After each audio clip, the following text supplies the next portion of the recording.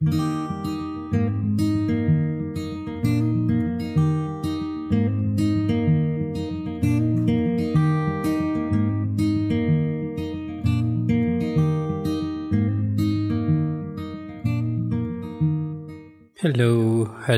everyone, and it's my pleasure to share with you some of these tips. OET reading. I always notice that there's always a challenge that most people face when we get to the multiple choice questions. This is part B and part C, and this short audio is all about what you can do about the MCQs. Let me bring this to your awareness that when you're doing OET reading, part B and part C will have the three choices, A, B, and C. And sometimes, maybe you'd agree with me that it's a bit sad and very sorry when you find someone who has paid for this exam for all the amount that it goes for. They've paid a tutor like myself, and they've performed so well in all the other areas, but reading has let them down because Part B and Part C became a bit tricky. And this person says, I really don't know how I messed up because I believe I picked the right choices. But when the results come, things are not that good. So what's the trick anyway? When you read the questions in Part B and Part C, try this method, and I've seen it work with so many of my students. Read the question, underline the key words, and get to understand exactly what the question is asking. After you do that, read the three choices. Choice A, choice B, and choice C. And please listen to the following. Here is where the problem lies. You find most people read and they clearly don't seem to figure out what the information could be based on what was in the passage. My advice to all my students is make sure you understand the difference between what each choice is suggesting based on what the question is asking. And when that difference is very clear in your mind, that's the time you turn to the excerpt or the paragraph or the passage that has been provided. And what do you do then? Go to the passage and look for the specific information that reflects to what the question is asking.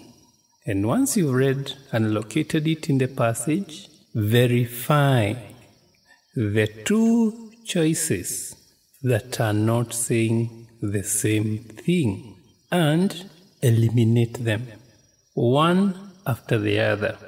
Once you do that, you'll be left with the correct answer.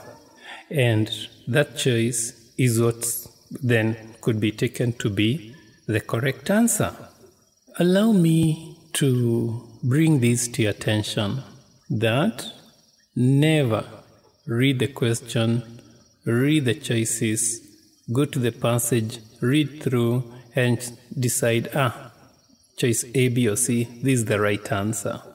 The moment you do that, you're likely to become a victim of what's known as a distractor. And the choice that's meant to trick you, and many people have fallen victim of this, pick it as a result of not understanding how the distractor does not answer what the question was asking. At the same time, there's another choice that has totally nothing to do with the question and the passage. And the information could even be outrightly wrong. That's the wrong choice. You could start by spotting that one and eliminate it. Once you do that, you'll be left with the correct answer and the distractor. And here's the catch. The distractor is always wrong based on what the question is asking. But the information about the distractor and what it's talking about can also be found in the passage or in the paragraph. And once you do that, you are able to pick the correct answer without becoming a victim of the distractor. For this and much more on these same things to do with OET, IELTS, TOEFL, feel free to get in touch with me, Teacher Joseph. And my telephone number is 0722 242 906.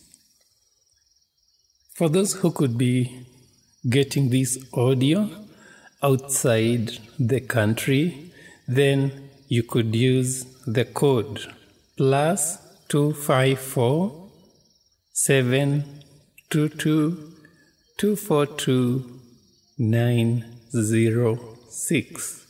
I've been teaching OET for so many years, since the year 2012, and I'm very proud of so many of my students who have made it not only in the first sitting, but have also secured jobs in places like UK, Canada, United States, Australia, and during and after the training, I always go by the learner's pace. At the same time, our training period is flexible. Whether you take 2 weeks, whether you take a month, 3 months, my contract with you ends the moment you get your OET results and you've made it. Teacher Joseph, wishing you the best.